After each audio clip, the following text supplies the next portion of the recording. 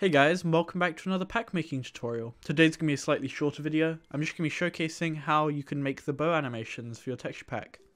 I see a lot of people making bows, but not being able to make the animations for it in their pack. And this is why a lot of packs you see have the same bow, I feel, because a lot of people don't really know how, and it's actually a really easy thing to do. So to begin, I'm just going to use a bow texture. I made this one for a pack, and I'm going to be showing you how to animate it. So to begin, we're going to have our bow pulling 0, 1, and 2 files open. And we're going to have our arrow open. What you're going to do is you're going to take whatever arrow you either make or you use. And you're just going to take it like this. You're going to copy it. And you're going to put it on your bow pulling 1. You're going to paste it in on a new layer. And you're just going to rotate it around.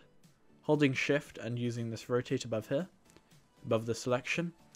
To rotate it around to be pointing this way.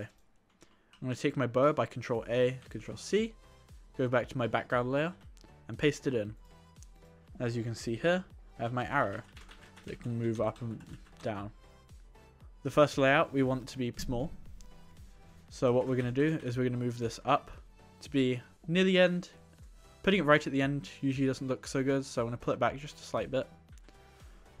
And then I'm going to go to my original layer, and I'm going to just delete the original string. And what you want to do is you want to take whatever string you have. I just have a simple gradient like this, and to keep that consistent. So what I'm going to do is I'm going to left click up here and right click down here, just so I can recreate the string in the future. And then I'm going to remove it. So I'm just going to select all the pixels and delete it. Once you have deleted it, I'm going to go to the arrow layer, and I'm going to press O to go to the line tool, and I have brush width 1, or whatever the width of your original arrow was, and go from the same point. And I'm just going to connect the arrow to about there. That's usually pretty good. And I'm going to do that on the other side. And then I'm going to select the whole arrow part by holding shift and clicking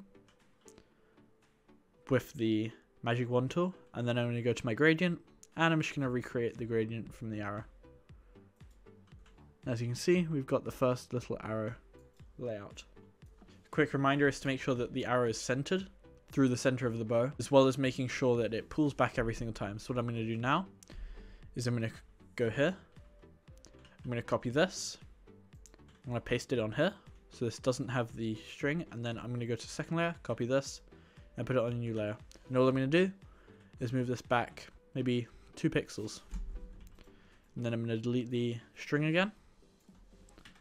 Then I'm just going to redraw the string like this with the line tool. Select the string and do my gradient. Control Shift F to flatten the image.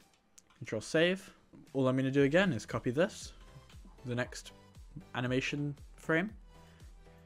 Copy this, new layer, paste, and all I'm going to do is move it back 2. And I'd say there is pretty much the final layer. So I'm going to delete the string again, and I'm going to make the new line.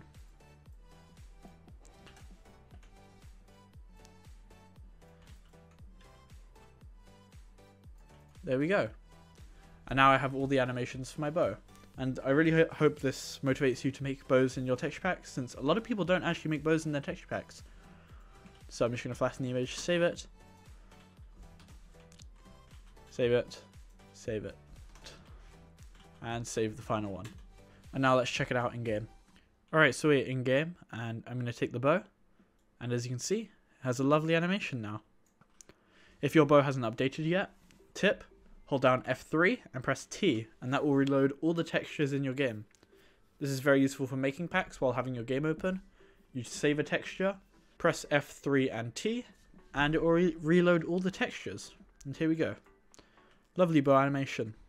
I hope you enjoyed that video. It's a bit of a different, shorter pack making tutorial. Quick tip on how to make bows. If you're enjoying this series, please make sure to subscribe. Very few of you that watch these videos actually even subscribe, so that'd be really nice if you could subscribe. Anyway, thanks for watching. Goodbye.